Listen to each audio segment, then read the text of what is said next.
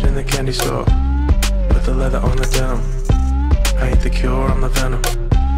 If you wanna find me, find the taillight. Something's coming in, you're gonna wanna take a red eye. It's time to go. It's time to go. Get ready. Get ready. Get ready. Don't blink, don't blink. Get ready. Good afternoon, mga kabansa. Good afternoon.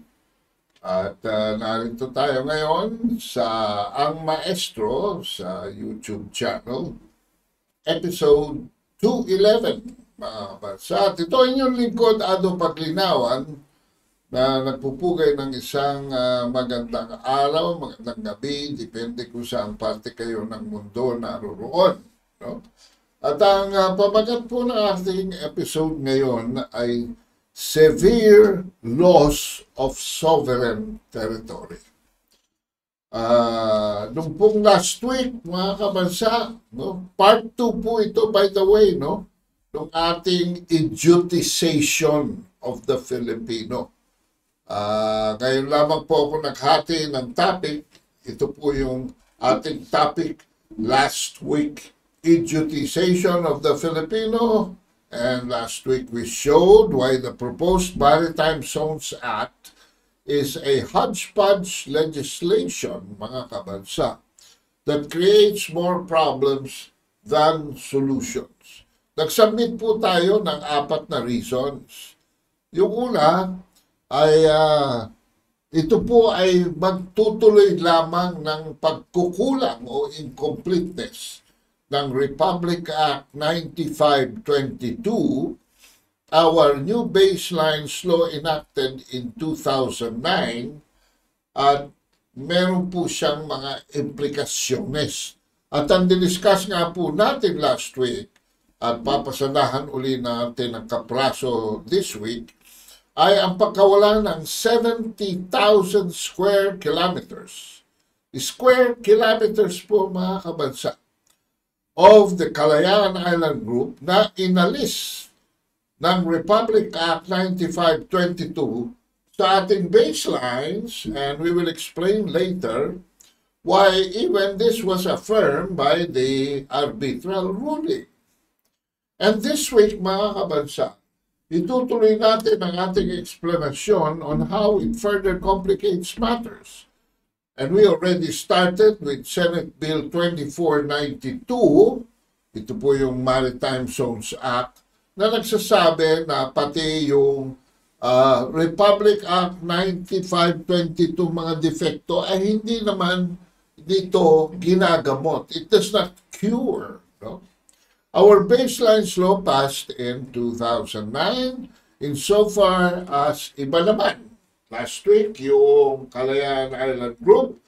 This week, yung treaty limits, no, which we acquired by historical rights of title. Yung KIG po, yung Kalayaan Island Group, we claim acquisition by Presidential Decree 1596. So, yung punto po dito sa treaty limits, we will illustrate this time showing numerical consequences. Pangalawa, didiscusin din natin na ang codification ng Senate Bill 2492 sa 2016 arbitral ruling reduces to absurdity the Philippine positions in the South China Seas. So ano itong victory na kine-claim ng mga proponents ng arbitral ruling? Pangatlo, papasadahan natin ang delusional reference sa tinatawag na West Philippine Sea. Alam po ninyo, simula nung administrasyon ni Noynoy Aquino na simulan na natin pakinggan itong West Philippine Sea. Noon lamang, ano ba ito? At pinakahuli, why unilaterally ceding all artificial islands constructed inside the so-called Philippine Exclusive Economic Zone to the Philippine government will make diplomacy harder to achieve a win-win solution to our problems in the South China Sea in order to avoid a possible hot war. So punta na po tayo dito sa treaty limits. Alam po ninyo mga kabansa, dito sa Treaty of Paris of 1898, sa Treaty of Washington of 1900, at sa Treaty, tawag niyan ay Convention Treaty of 1930 between the U.S. and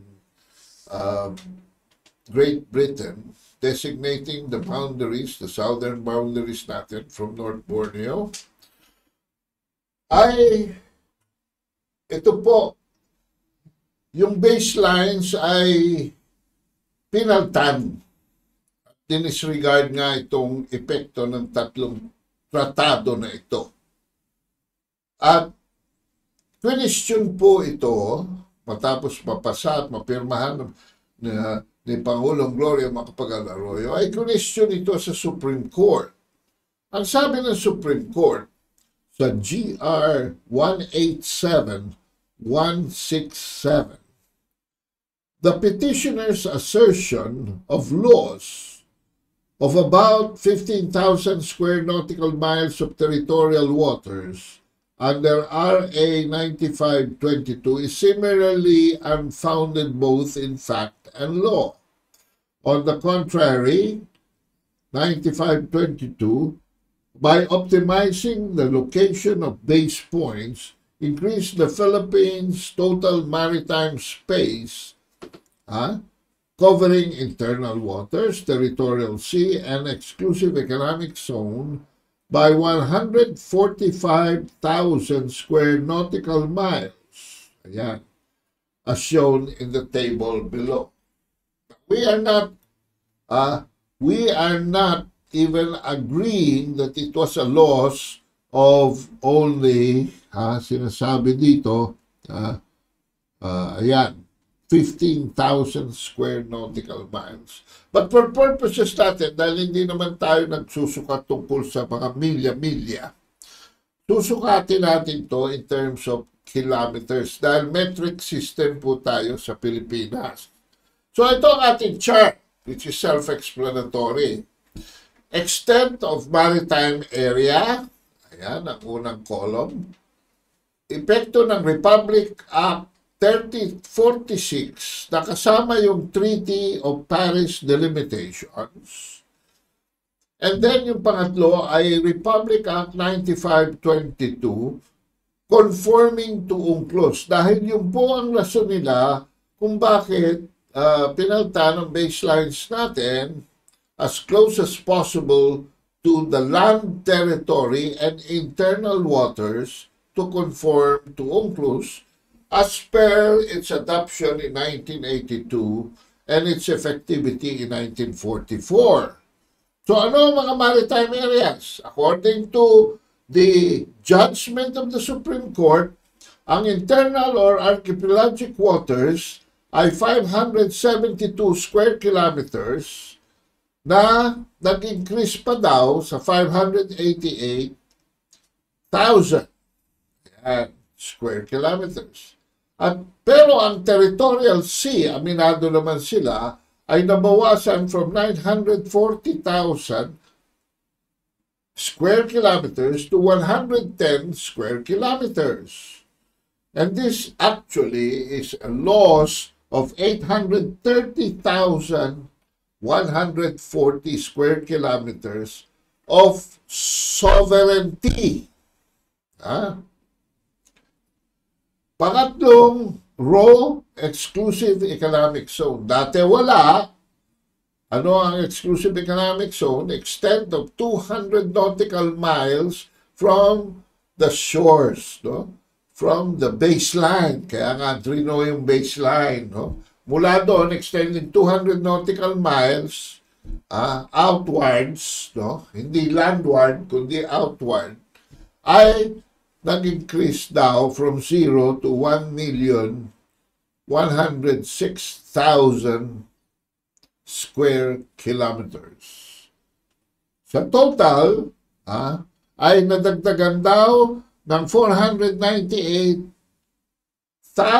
square kilometers to 2,010,644. Ayan po mga kabansa, no? Hindi ko na kailangang ituro pa dahil nandiyan naman sa inyong harapan.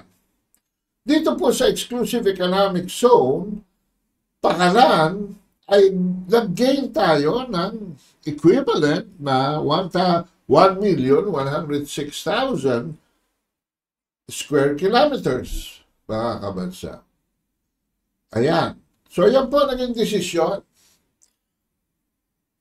Ang ponente po ng desisyon na ito, walang iba kundi si Associate Justice Antonio Carpio. No? At ito ay inilabas ng Supreme Court noong August 16, 2011.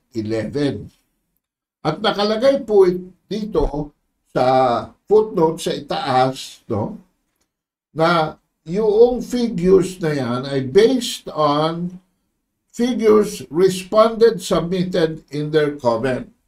Hindi na ho natin ibibigay yung submitted by the petitioners. Dito na tayo sa desisyon. No? So, klarong-klaro po na sa kanan, remarks by ang Maestro, nawalan tayo ng 830,140 square kilometers and we gained 1,106,723 square kilometers. Pero tandaan po ninyo, ang Exclusive Economic Zone ay sovereignty rights, mga kabansa. Ngayon, ano ang technicalidad dyan? No? Bali po sa mga konsiderasyones, no? Mga konsiderasyones, ay nagkakaroon po ngayon ng debate mula noong 2009 to 2011 up to the present time with the Philippines as a major participant, whose position against China's historic rights definitely negates our own historic claims to these treaty limits. Bakit po, mga kabansa? Dahil hindi natin ina-accept ang historical rights, ang historical claim ng China. So, kung hindi natin tatanggapin ang historical claim ng China, paano natin maka-claim pabalik itong nawalang treaty limits? Hindi ho ba? Apples to apples, oranges to oranges. So, nagtanggalin po yung treaty limits na yan, mga kabansa. No? And I am referring, ito, lalagyan na natin ng kulay para alam natin kung ano ating pinag-uusapan. Sa pula, ito ho yung nawala na pinag-uusapan natin ngayon. Ayan, mga kabansa. Yan. Yung pinag-usapan natin last week ay ito po, mga kabansa. Ito. Yung Kalayaan Island Group. Ayan, nakikita ninyo? Okay. Ang pinag-uusapan natin ngayon ay itong mas malaking rectangle. So, para hindi ito mawala, mga kabansa. No? Para hindi ito mawala. Okay. Noong October 1988, nag-submit tayo ng deklarasyon sa US dahil pipirma tayo sa UNCLOS. Pag pumirma tayo sa UNCLOS, automatic mawawala ito. So, nag-declare tayo ng exemption, saying that the Philippines' compliance with UNCLOS shall not prejudice our historic rights to territorial sea by virtue of colonial treaty limits that may be recovered with the possibility of the adoption of the Philippines Archipelagic Doctrine, which is outside of UNCLOS. Ayan. And with all due respect to the late Miriam Defensor Santiago, that's ang naging author ng 9522 at sa lahat ng mga naging co-author, the asymmetry between sovereignty and sovereignty rights nung panahon na yun was not yet overwhelming dahil hindi pa ho nag-escalate ng puspusan ang South China Sea conflicts between China and the Philippines. So, nung panahon na yon,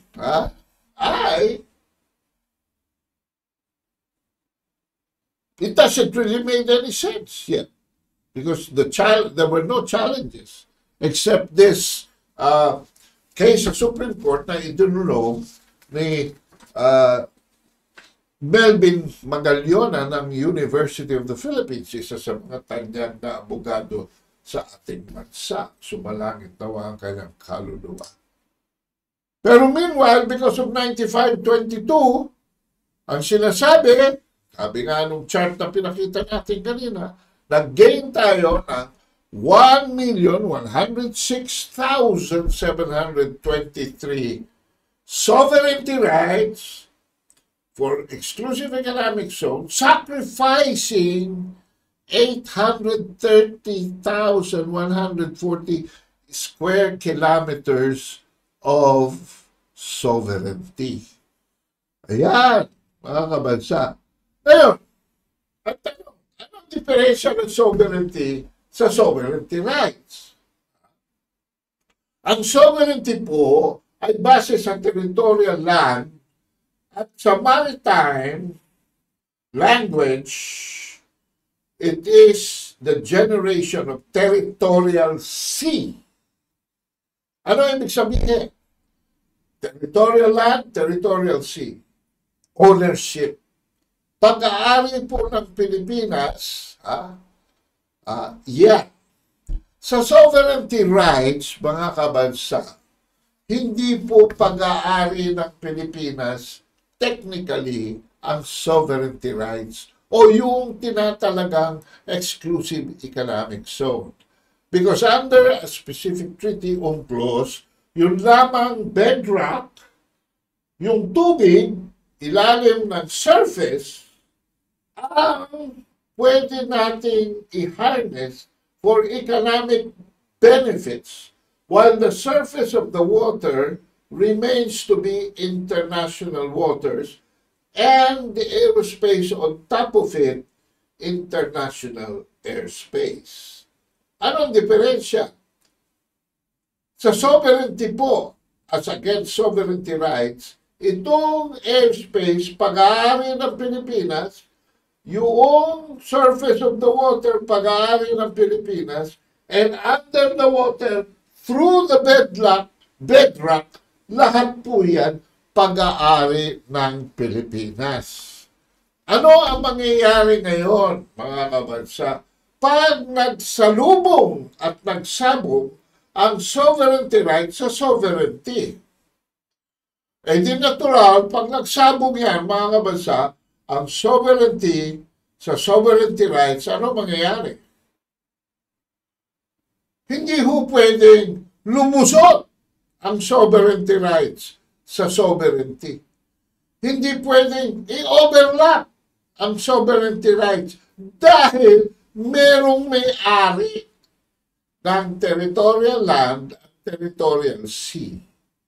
So even though yan ay 200 nautical miles from the shore of another coastal state, it will necessarily end when it hits the sovereign land or the territorial sea of another state. Yan po ang weakness ng sovereignty right. No? And I think that is self-explanatory. For the simple reason na kung may-ari, di ba? Kung may-ari, ay hindi tayo pwedeng mag-encroach doon. Yung ating rights ends where their sovereignty begins. Pero ang problema ngayon, mga kabansa, sa definition of terms sa paggamit ng different terminologies ay nagkakaroon ng contradiction. At walang iba kundi ang ating Pangulo seems to be confused about the issues. So, let's go and play the video. Marcos is questioning the premise of China's proposals on the South China Sea dispute, particularly its 10-dash line in asserting control over the disputed waters. In a joint press conference with German Chancellor Olaf Scholz in Berlin, Marcos stresses that China's 10-dash line claim is not recognized by any country. According to the president, the Philippines did not reject China's proposals but questioned its premise in the territorial dispute. We have not rejected any proposals that China has made to us, but the premise is something that we question. And with that premise that China has made is that their territory is follows what is now described as a 10-dash line. This is not recognized by any country, any international body, certainly not by the Philippines. The Department of Foreign Affairs earlier said the country could not consider several maritime-related proposals from China because they were against the Philippines' national interests. Marcos says there will be difficulty to move forward with discussions while China continues to intrude the Philippines' exclusive economic zone. According to Marcos, he has the duty as the president to defend the country's maritime and land-based territory and that he will continue to do so. In a separate speech before the Filipino community, Marcos gives assurance he will not allow other nations to claim Philippine territory amid the maritime row with China. Dahil nagkakaproblema po tayo, ay may ibang bansa na sinasabi yung ating teritoryo ay kanila pala. At ngunit sa ninyo ay hindi po tayo papayag dahil maliwanag naman na ito ay bahagi ng Pilipinas. Ang problema, Mr. President, hindi maliwanag na maliwanag yan. At ang nagsasabi sa iyo ngayon ay si Adolfo Paglinawan. Kaya nga po, paglinawan natin ang katotohanan. Dahil gamit kayo ng termino, ay hindi naman kayo nagbabasa o nag-check kung ano ang meaning. Ang katumbas na kahulugan ng mga pinagsasabi ninyo. It is the Philippine premise that is defective, not China's. Ang inyo pong interpretasyon comes from the 2016 arbitral ruling that the 9-dash line has no legal basis. No?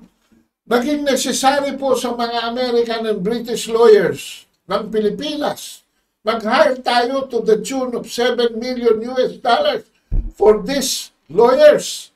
Ang leader is they're all under the Rector law firm. No? Sa isang arbitration para i-demolish by lawfare China's sovereignty in the South China Sea. Pero failing that, the Philippines claim west sa kanluran of the Philippines necessarily melts sovereign rights that cannot overlap sovereignty. Ay sinasabi nyo, maliwanag naman na pag-aari natin yan. No? Huwag po kayong magsinungaling, mga aming Pangulo. Nakakahiya po tayo sa mundo. Dahil ang exclusive economic zone cannot protrude the territorial seas of another state. No? Ito po ang conclusion ng arbitral ruling na binabanggit ninyo. Sa paragraph 278, the maritime areas of the South China Sea encompassed by the relevant part of the 9-dash line are contrary to the convention and without lawful effect to the extent that they exceed the geographic and substantive limits of China's maritime entitlements under the convention. Under UNCLOS. But UNCLOS is only a single treaty. Obviously, hindi naman po siya the entirety of international law. Napakarami marami pong international law according to the proceedings of the National Academy of Sciences of the United States of America. There are over 250,000 international treaties that aim to foster global cooperation, and most have failed to produce their intended effects. And in this case, yung canard na inyong minimension is an obnoxious manipulation. You are putting words into China's mouth which is unsanitary. There is no need for any country to recognize the 9 or 10 dash line because sovereignty claims that China are not based on that drawing. And drawings or maps are only sources of information that reflect legal basis somewhere else.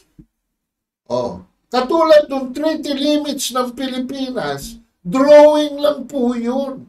Hindi po yun ang base ng ating poder. Yun po ay base, katulad ng sinabi ko kanina, sa 3 tratado.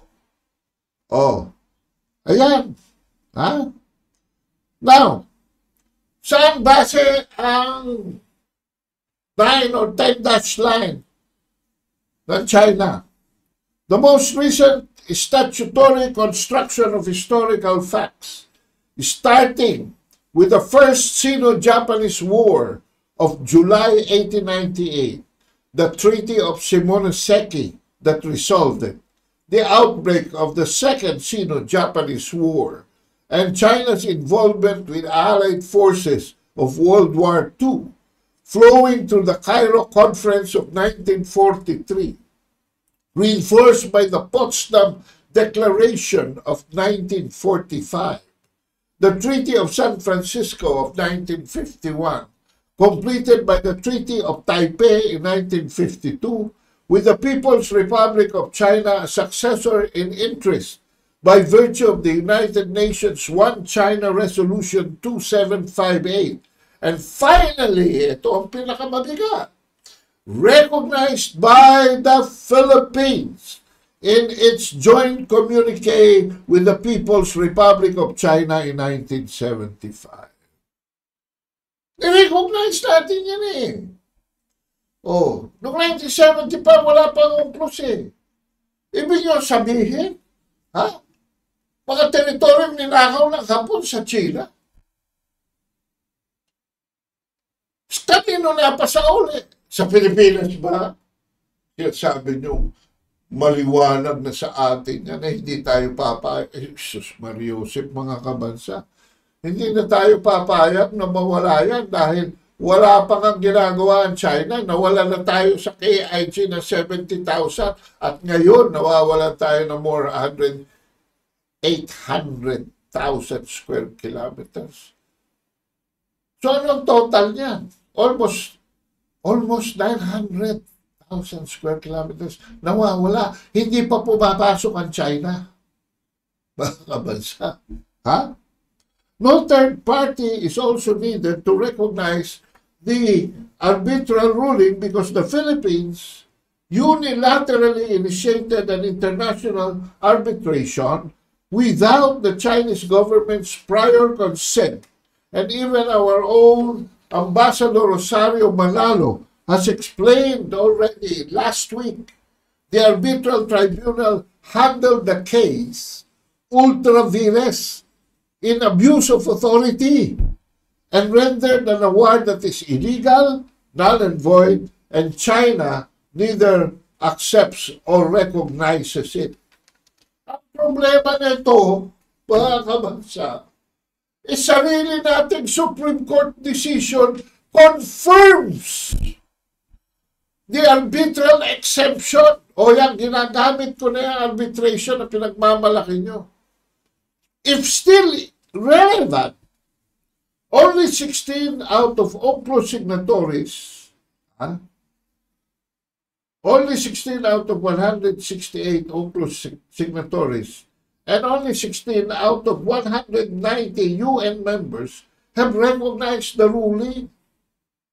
And out of the 16, 15 of them are allies of the United States. Yung pang-11, Estados Unidos. Oh. Ang irony nito, we pointed out last week, Estados Unidos joined the discussions in UNCLOS 1 that ended in about 1955 and UNCLOS 2 discussions that ended in 1960 and signed the UNCLOS that was adopted in 1982.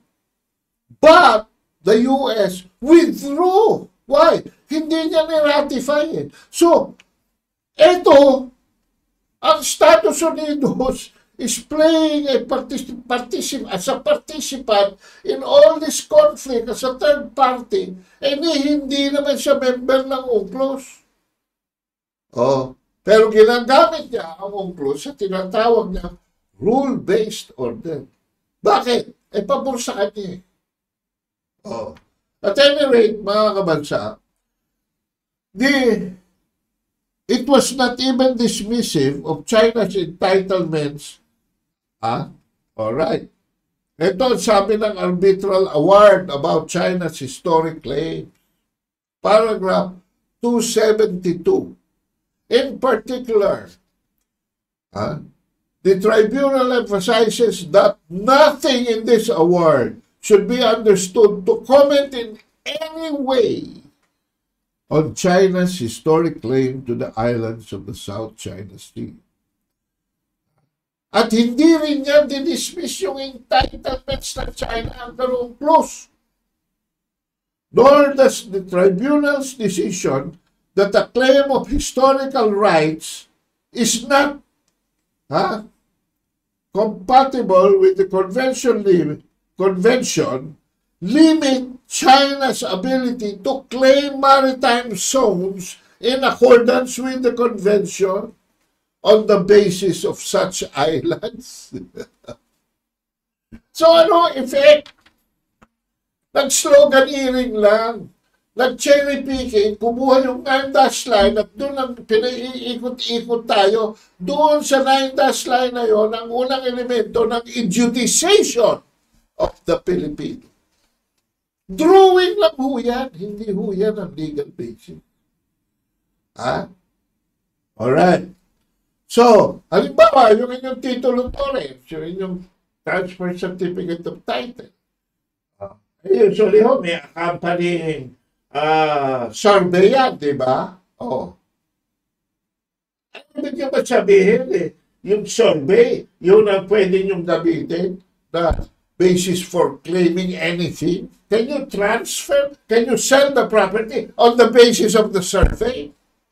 Kayo mga nag-aari ng lupa? Hindi po pwede. The survey is only a drawing. Yung 9-dash line, 10-dash line is only a drawing. The survey is only reflective of what is included in the transfer certificate of title.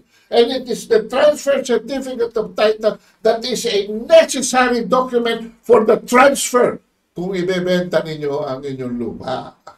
Hindi kayo pwedeng magbenta on the basis of the survey or location map. O, klaro na ho ba? Ito ho, malupit.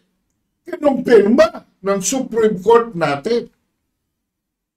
Ang sinabi ko tungkol sa historic rights ng China na hindi naman binigyan jurisdiction ng arbitrary ruling. Alright? Ito po ang sabi, no? GR 187-167 states that UNCLOS and its ancillary baselines law play no role in the acquisition, enlargement, or as petitioners claim, diminution of territory. Ito po ang exact quote sa Supreme Court. Under traditional international law, typology, states acquire or conversely lose territory through occupation, accretion, cession, prescription, not by executing multilateral treaties on the regulations of sea use rights or enacting statutes to comply with the treaty's terms to delimit maritime zones and continental shelves. Ang UNCLOS po ay walang poder sa pagbibigay ng sovereignty. Tuloy, territorial claims to land features are outside the UNCLOS. Is Supreme Court po natin na nagsasabi nito. And are instead governed by the rules of general international law. The last paragraph of preamble of UNCLOS states that matters not regulated by this convention continue to be governed by the rules and principles of general international law. Kaya kayong mga nagsasabi that UNCLOS supersedes previous treaties, historical claims, and customary international law, bumalik ho kayo sa law school. At mismo, in the case of the Kalayaan Island Group, mismo po itong si Justice Carpio ang nagsasabi na had Congress in Republic Act 1922 enclosed the KIG and the Scarborough Shoal as part of Philippine Archipelago, adverse legal effects would have ensued. Kung claim natin sa Republic Act 9522 na ang Kalayaan Island Group ay parte ng Pilipinas, Philippine Archipelago at Scarborough Shoal, adverse legal effects would have ensued. The Philippines would have committed a breach of two provisions of UNCLOS.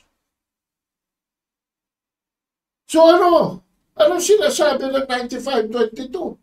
Na Kalayaan Island Group as an archipelago by itself, part of the Philippine Archipelago, hindi pwede. At ang Scarborough Shoal ay hindi rin pwede ipasok sa Philippine Archipelago.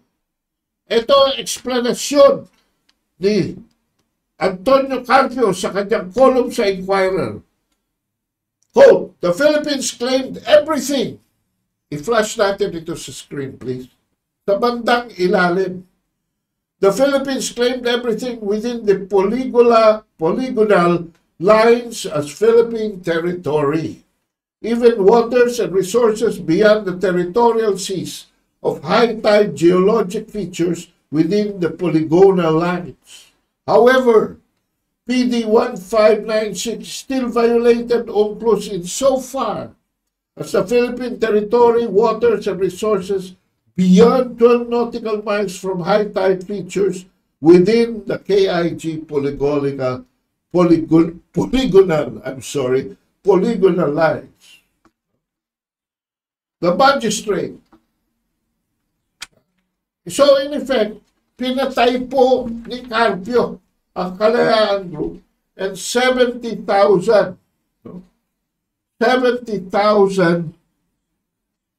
square kilometers of what otherwise is Philippine territory. Oh. Now, as the debates go, punta tayo sa pangalawa. Yung aspeto, how the arbitral ruling affects certain features of our claimed EEZ. No EEZ applies in Ayungin and Scarborough Shoal. Sa paragraph 805, ito ay dineclare ang Scarborough Shoal na traditional fishing ground for fishermen of many nationalities. Hindi sinabi na sa Pilipinas yan. In fact, the reverse is true. Ang may karapatan dyan are fishermen of many nationalities. Negating the exclusivity of the Philippine claim to an exclusive economic zone in Scarborough. Pakinggan natin kung paano isang simple fisherman na si Jolie Saligan, galing sa Masinloc, ay nilekturan si Coast Guard Commodore J. Tariela on effective control as customary laws determining basis for sovereignty. Let's play the video, please, twice. Karapatan doon, sir, nasa mga Chinese na sila na nagbabantay doon Kasi nga yung karapatan doon, sir, nasa mga Chinese na sila na nagbabantay doon Oh, ayan, narinig nyo, mga kabansa. From a mere fisherman. Sa paragraph 809, sinabi din na yung traditional fishing rights na yan are not absolute or impervious to regulation and may necessarily be for conservation or to restrict environmentally harmful practices. Sino po ang sinasabi nitong fisherman na ito na merong pag-aari dyan? By what right? Ang ginagawa po dyan ng China ay law enforcement agencies exercising effective control of its occupation of the area after we surrendered it to them pagkatapos ng Scarborough standoff ng 2012. Not by force, but by default. At doon naman po sa iyong shoal, pwede ba mag-operate ang EEZ doon? Well, according to paragraph 1192, a Ayungin Shoal is quintessentially militarized situation, debunking, mga kabansa, the application of any Philippine claims to an exclusive economic zone of 200 nautical miles there. At ang panghuli po natin na i-expose ngayon ay itong unilateral cession kasi po, cession. Sabi nila, dito sa Maritime Zones Law, lahat ng mga artificial islands and structures that were built within sakop ng ating claim to 200 nautical miles from our shores, identifying it as a claim for exclusive economic zone, will belong to the Philippine government. Nagtayo na po dyan ng mga facility, ang Malaysia, ang Vietnam, at ang China. So, paano nyo ngayon kukunin yan sa mga countries na yan? No? Alam po ninyo mga kabansa, huwag tayong masyadong swapang. Huwag tayong masyadong swapang. Dito, meron pa tayong tinatawag na West Philippine Sea. Ano ba yung West Philippine Sea na yan? A Philippine Coast Guard officially corrects President Marcos' sweeping statements in Germany attacking China. He is emphatic that Philippine claim of sovereignty and sovereignty rights in the so-called, quote, West Philippine Sea cannot be supported by the international community for the simple reason it does not exist. Yan pong West Philippine Sea is not registered in the UN system. Yan po ay isang slogan na create lamang ng isang wimpy Administrative Order number 29 ni Presidente Benigno Aquino III at hindi po yan batas. It is not even recorded in the International Hydrographic Association because ang mapa natin doon na sinumite, na hindi pala sinumit ng NAMRIA at ang mapa na ginawa ng NAMRIA is therefore yet unofficial. Our territorial claim to the South China Sea has in fact no map. Wala pong mapa. Sabi ko nga, incomplete.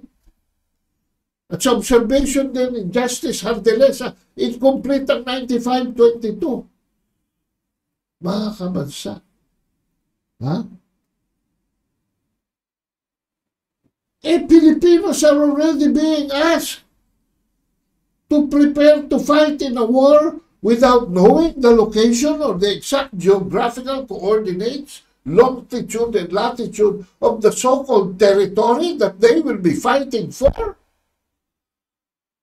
And even assuming na lahat na nandun sa ating 200 nautical miles around ay effective na just because we say it. At pwede na natin samsamin mga tinayo ng Malaysia doon, tinayo ng China doon, tinayo ng Vietnam doon. Eh siguro naman kung ganyan ang kanilang logic at pag-iisip mga kabansa, eh magsususpetsya na kayo na may mga candidates na sa National Mental Hospital dito. May mga nasisiraan na ng ulo. At deliberately, may mga taong nagtutwist na ng mga facts on the ground dahil meron silang mga vested interest. No? So, paano? Kung gusto niya talaga, nasamsamin niya, there are only two ways. Gera o diplomasya. Ha? Gera o diplomasya. Hindi uubra yung megaphone tactics ni Bongbong Marcos. Kasi nagdadagdag lang yan ng fuel to the conflict. Ha? At itong warmongering media and the Western press ay nagdidikta lamang ng narrative ni Bongbong Marcos dyan sa South China Sea conflict. Alright? The arbitral award did not rule on territorial issues, but only on maritime entitlements under UNCLOS. Yung ba ay sarado katoliko na? Hindi po. It is subject to challenge. Kaya nga, may conflict. Kaya nga po, may dispute. Eh, ang problema mga kabansa is that the Philippines is in denial of the existence of a dispute. Ayan. Ha? Ha? We are in denial of the existence of a dispute. Ang problema, we are only a small power. And often, lalo na ito si Gibochidoro, has often been accusing China of bad faith. Ay, hindi tayo pwede magsimulang kausapin ng China unless they show some seriousness or good faith. Sabi ni Gibochidoro. Alam mo, Gibo, in paragraph 1198 ng arbitral ruling na winawagay mo sa mga audience mo, ito ang sinasabi. The root of the disputes presented by the Philippines in this arbitration lies not in any intention on the part of China or the Philippines to infringe on the legal rights of the other, but rather in fundamentally different understanding of the respective rights under the Convention in the waters of the South China Sea. Iba wala kang perspectives. Kaya hindi nyo pwedeng i-deny the existence of a conflict. So kung merong disagreement, how do you resolve it? And in UNCLOS, you have to resolve it peacefully. The position of China is so simple. It requires only common sense to appreciate. However, government officials love to obfuscate issues so that they milk the treasury. China's red line is its territorial sovereignty, and that they have fought hard to regain after 100 years of colonial humiliation. Do you think easily and without even our properly negotiating with them? Huwag nang asking for it. Negotiating for it properly. ay ibibigay na lang nila yan at our behest. Excuse me. Ha? Ha? Excuse me. Ha? Hindi ho pangyayari yan. Kaya, mga kabansa, nagkaroon tayo ng breakdown of diplomacy. No? And relations between Beijing and Manila have deteriorated over a series of events involving Chinese ships in the areas of the South China Sea that are part of the Philippines' claimed exclusive economic zone. This deterioration of relations has led to China adopting this posture. Let us play this video of Xi Jinping. Tensions rise in the South China Sea. Chinese President Xi Jinping urges the country's military to prepare for maritime conflicts. He also said the military should be ready to protect Beijing's maritime rights and interests. He issued those orders during a meeting with the armed forces at this year's National People's Congress, or the Chinese Parliament. Xi also called on the military to enhance strategic capabilities in cyberspace and to build a cyberspace defense system. An official of the U.S. State Department expresses concern over China's use of intimidation in its maritime row with the Philippines. More from Bianca Dava. Beijing accuses Washington anew of being a troublemaker in the South China Sea. This after the U.S. condemned China's latest maritime aggression against Philippine vessels that left 4 Filipino Navy personnel injured. China urges the U.S. to refrain from using the Philippines as a pawn to destabilize the South China Sea. The Philippines also needs to refrain from being manipulated by the U.S. Lessons from history tell us that a pawn will only end up being abandoned. The U.S. State Department meanwhile asserts Washington will maintain its presence in Southeast Asia. The United States continues through our own operations to be physically present in the region on a daily basis, and we continue to fly, sell, and operate everywhere that international law allows, demonstrating thereby that all countries share those same rights. The U.S. State Department also criticized China's recent actions as destabilizing. I think we've seen in a number of instances where the People's Republic of China has taken a number of steps in the South China Sea that both run counter to international law, but that also utilize coercion to intimidate partners in ways that we find deeply unacceptable and destabilizing. Nakita nyo na mga kabansang lingwahe.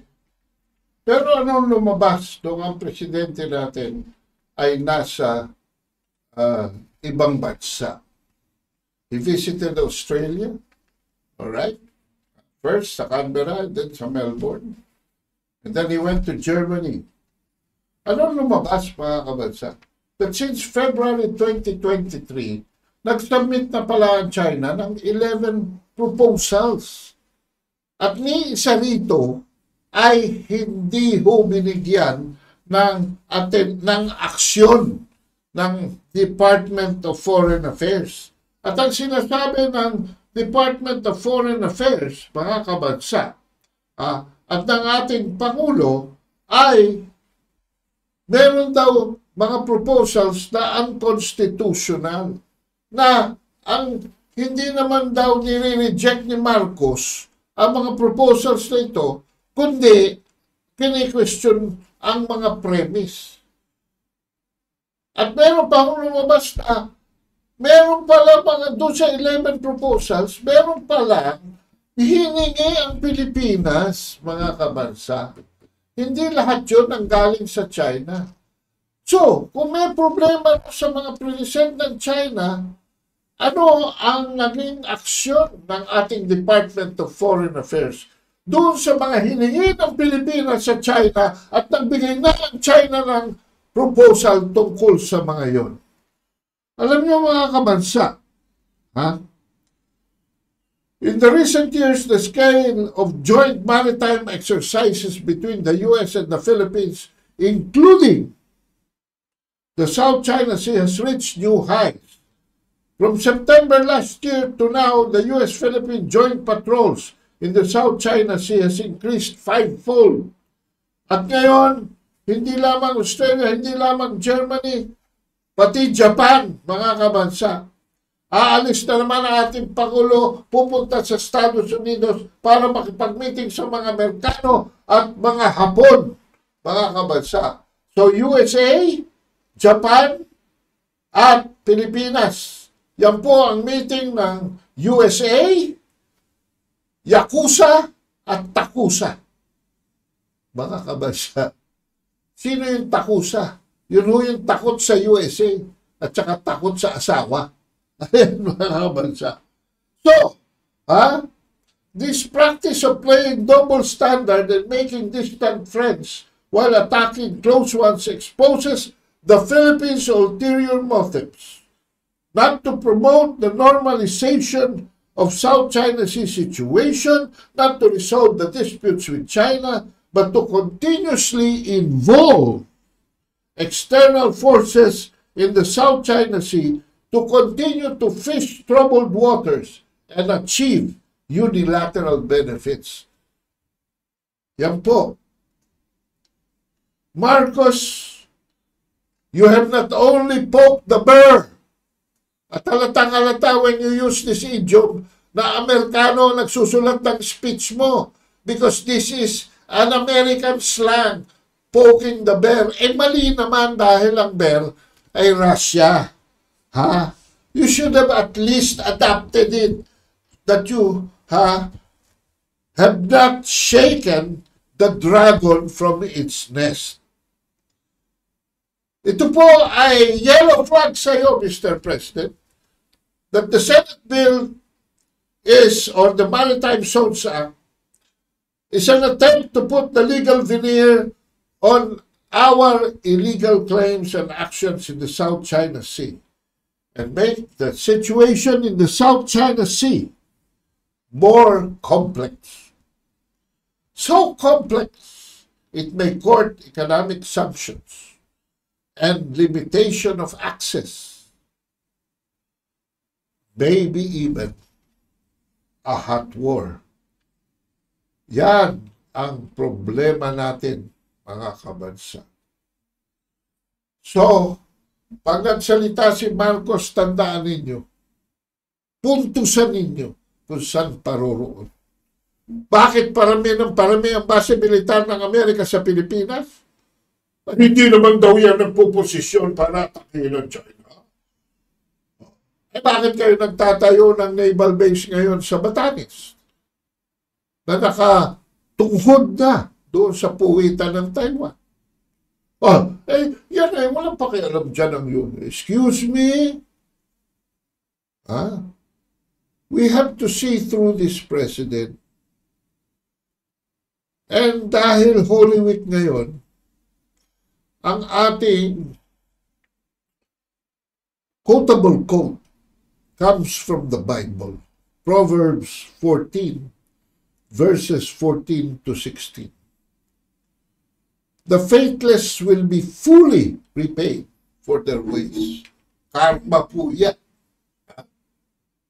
And the good rewarded for theirs. Sino ang faithless dito? Sino wayward? Sino ang in violation of? At sino yung good? The simple believe anything. And this is for you, my audience. The simple believe anything.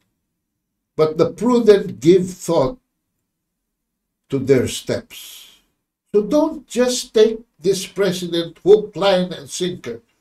And lahat na naman re-report sa kanila because they speak with a forked tongue. They speak, double speak. The wise fear the Lord and shun evil. But the fool is hot-headed and yet feels secure. So sino ang insecure? Sino ang hindi makatulog? Who is having a sleepless night in the Pasig River, overlooking the Pasig River? I leave you with that message. This is Paglinawan, ang Maestro. Maraming salamat po.